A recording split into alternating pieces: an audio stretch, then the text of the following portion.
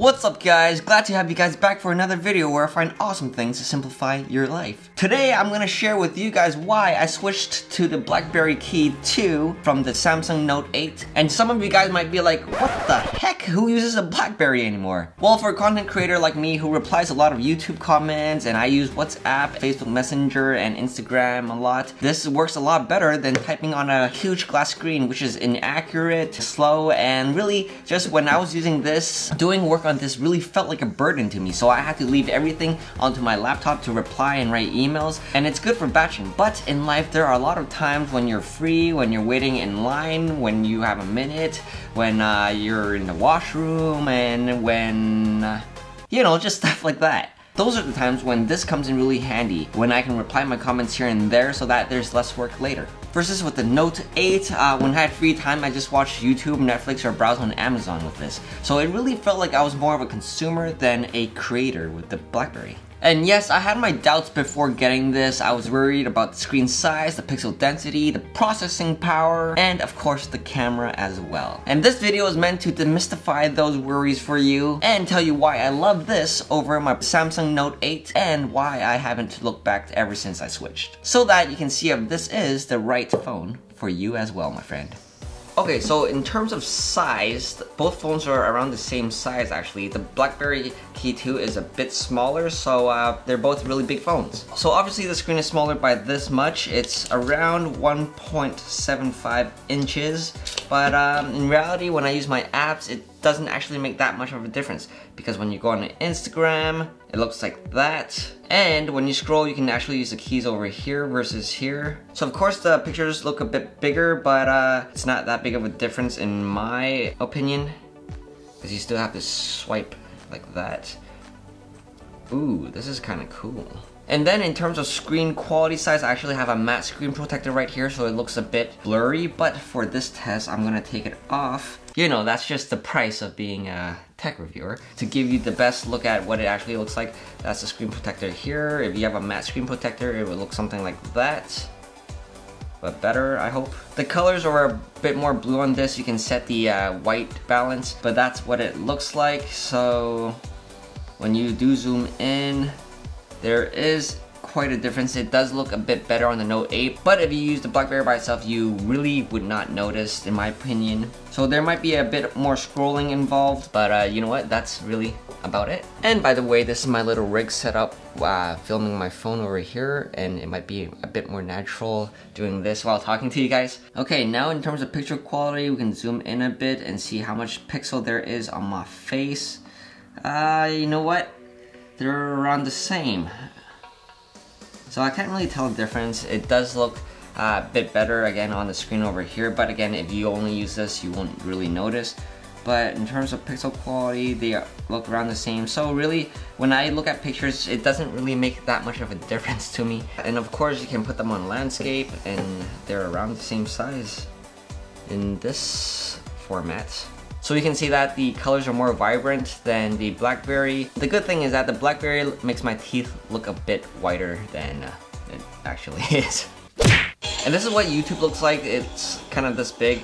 And then, okay, we don't need to listen to you, Mike. And then when we flip it to this side, landscape mode, it is this big. It might seem a bit brighter on the Note 8, but it's actually around the same if you have the right angle. So this, it looks really good like that.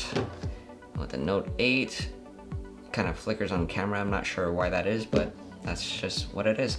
So although the size is a bit smaller, it's not actually that big of a difference because you got these two black bars over here, as you can see.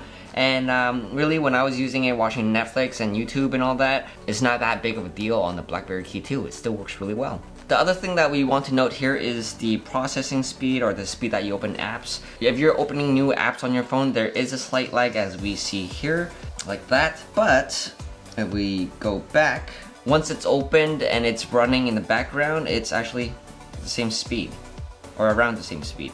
So let's go back again and do that with Instagram. As you'll see, the slight lag, this is a lot faster by like a second or two. And when we go back and reopen it, oh bam!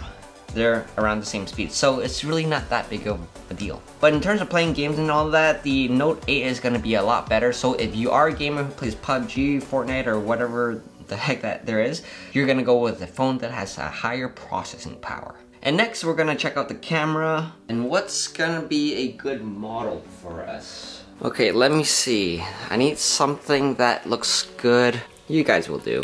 So we got Mr. Wolverine here and Iron Man. Okay, so anyways, this is what it looks like with decent lighting. We'll take a picture. Oh, bam. And same thing with the Blackberry. That. Okay, so this is the pictures that we just took. So when we zoom in and over here, the Samsung Note 8 is very crisp. And when we zoom in over here, it's just as crisp or even better in my opinion. So let's zoom into Mr. Wolverine over here. Oh, no, I can't zoom in anymore. I don't know why I can't do that. So I mean, if you really want to, you can zoom in that much on the Note 8, but I think the Blackberry is good enough for me. And the last thing that you might be worried about is the keyboard real estate, because when you type on your normal phone anyways, there is a keyboard over here. In my experience, it's actually around the same size after the keyboard has popped up, because you get that much screen size. And I don't know if I'm making sense here, but I'm just trying to say it's not that big of a deal that the screen is smaller. Anyways, two things that I do have to say that I miss about the Note 8 is the fact that it can charge wirelessly. I can put it on a wireless charging pad and boom, it's charging, and that it's waterproof. Because you know what? Your phones are actually really freaking dirty. You take them everywhere, food gets on them, other nasty things get on them, and they're actually potentially, maybe, even more dirty than a public toilet seat. With the Blackberry Key2, it is not waterproof, so I just have to take an alcohol wipe and wipe it all around to keep it clean. It's not that big of a deal, but it was something that I really missed. And something obvious that you guys might ask is, oh Mike, what about the pen on the Samsung Note 8? Isn't it useful? Isn't it a productive thing as well? In my experience, I actually never use the pen that much. It comes in handy when you need it. It's something that's nice to have. You can write on the screen and write notes and all that good stuff, but I only used it a handful of times. It's really useful if you are signing documents and you're all important and stuff, signing contracts and stuff like that, but for an average guy like me, no, I just usually use it when I need to show someone something visually so that they understand what I'm trying to say. Or, you know, play tic-tac-toe on it. So, in the end, the pen is nice, but not a must-have. Okay, enough about the worries and the comparisons. I hope that cleared things up. Now I'm gonna tell you guys why I love the Blackberry Key2. Okay, so first of all, as you know, it has a keyboard on it. And what that means is that you have 20 customizable keys. So my K button is actually the keyboard button, and over here you can see what I've customized here as my long press and short press. This means that you can actually customize two actions in one button. So the coolest thing here is that I made I to be my Instagram, Y to be YouTube, M to be music. So for example, if I want to go Instagram, it's bam right there, and I don't have to go back to the home screen to switch to another app. If I want to do this within an app already, all I gotta do is hold this button over here with the 9 dots and switch between apps just like that. To Chrome, to my Amazon, to music, to Instagram, to YouTube, bam, just like that. And then of course the typing experience on this is awesome as well. As you can see here in my notes, I can type something like, hey, what's up? So the cool thing is that all the secondary buttons are on here as well, like your number pad, your brackets and stuff. You can swipe down to get the keyboard up to choose, for example, I want a bracket on the Y. And there are gestures like this too, where I can backspace to delete with 2 fingers like that. Bam, it's super quick. Or I actually programmed my button over here, the dollar sign, to be the control button. So you can use keyboard shortcuts like Control A to select all and delete, Control Z to undo, Control Y to redo. And then you can actually double tap to get the scroll on, and then hold Shift to highlight. And if I want to Control X to cut, I can, and then Control V to paste. Are you guys seeing this? Are you guys seeing what's up? So that's really useful. It actually feels like a computer, and that it's a tool versus just a device. So that's really cool. I want to delete all that, and bam. Because most of you would be used to stuff like this, where you have to press the backspace and wait for it to load, delete.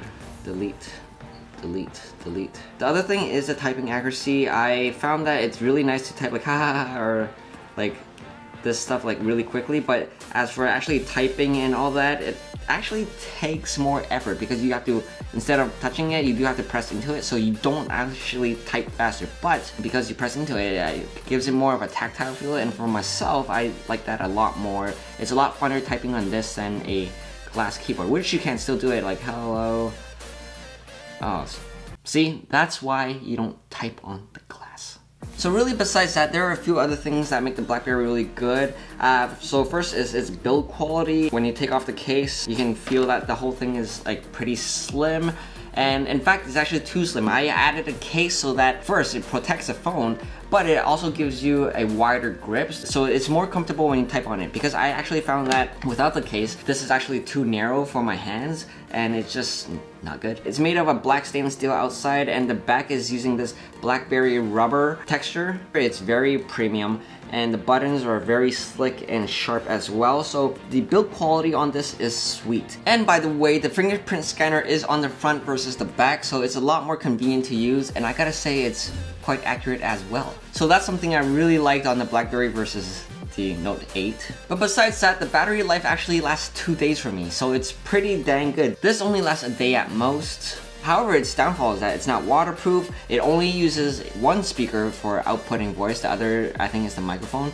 And the screen isn't super scratch resistant. I haven't scratched it yet, but that's why I put the screen protector on so that I don't have to freak out about that kind of stuff. So really, there you have it, guys. Like, the Blackberry has become my go-to phone. I've never looked back and even thought of using my Note 8 again. I'm probably gonna sell this because I love this so much. This really feels like a tool to me that I can use, and really, it makes me feel like I don't have to bring out my laptop, I don't have to bring out my iPad to get work done. So if you're thinking of switching, I really hope I helped you answer some questions here. And if you do end up getting a new phone, you can always sell your old phone to make it less painful. Anyways, I really hope I helped you guys figure out which is the right kind of phone for you, and remember to like and subscribe if the video has helped you in any way at all, and we'll see you in the next video. Bye!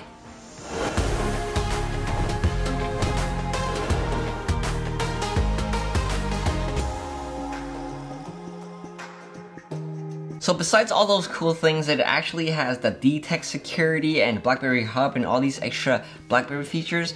The thing is, I didn't find them that useful. The most useful thing, again, was the keyboard. So I didn't bother mentioning the other ones, and yeah.